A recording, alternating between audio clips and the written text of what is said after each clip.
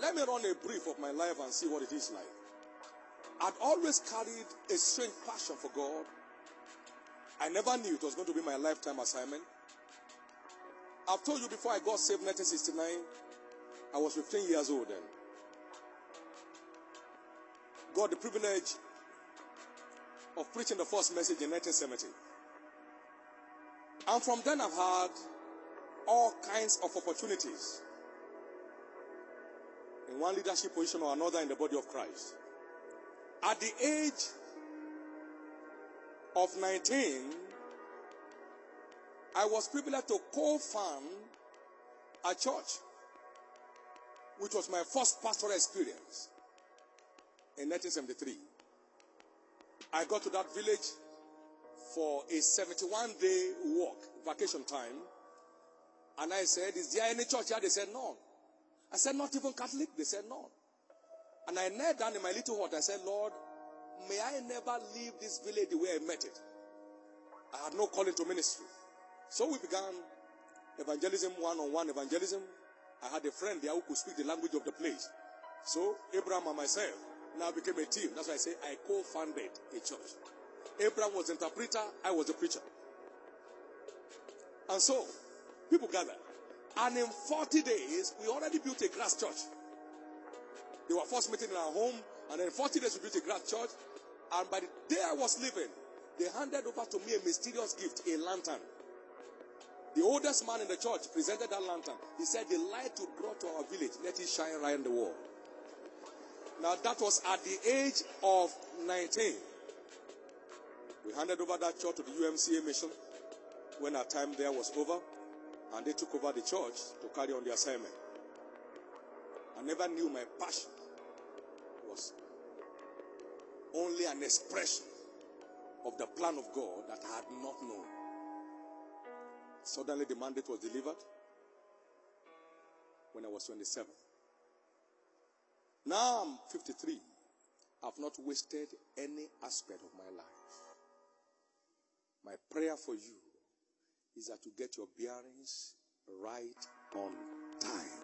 I began investing in books that I knew consciously from 1974.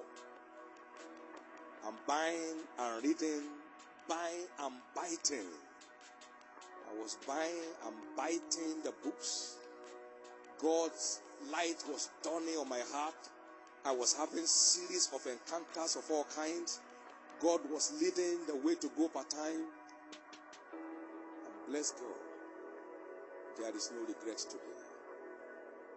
If God has not reserved stars for you, He will not have called you here. The fact that you are called here means you are already enlisted as a star.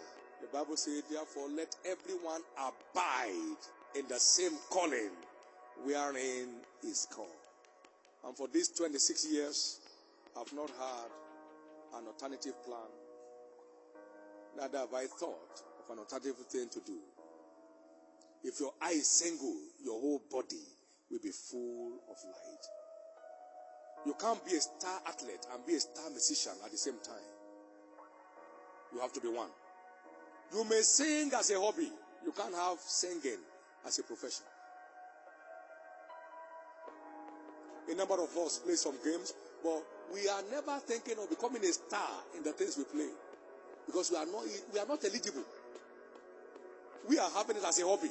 It takes a professional approach to how to become a star.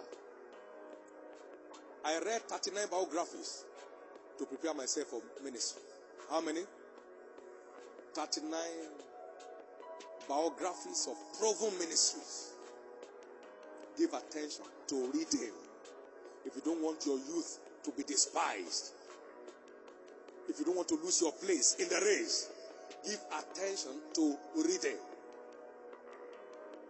In getting Covenant University started, I did an explorative study of a number of proven, long-standing universities like Harvard, like Cambridge, like Oxford, like Yale, like Princeton.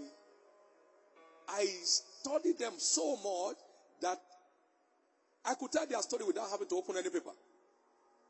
And how they developed. And I came out with a verdict. Covenant University is a new generation Harvard.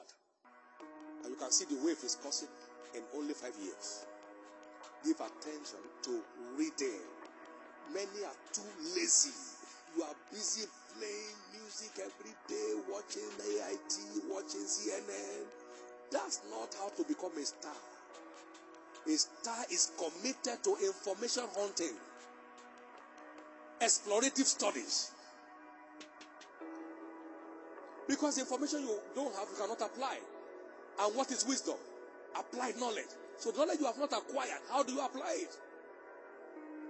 We got to Kaduna when the church began 24 years ago and heated the place in 5 years. They could not recover from it. In 5 years, we blew the place open. 5 years. I've written to you young men because you are strong. The truth is that certain things you'll be able to do now, a few years from now, you may not be in a position to do them again. Energy levels diminish with age. So put in the freshness of your strength to your vision. Something will happen. Let me conclude here. If you don't beat our record, you have not succeeded. If you don't beat the records of your parents, you have not succeeded. If you don't beat the record in your field, you have not succeeded. How many can see responsibility now? How many can see responsibility now? All it takes.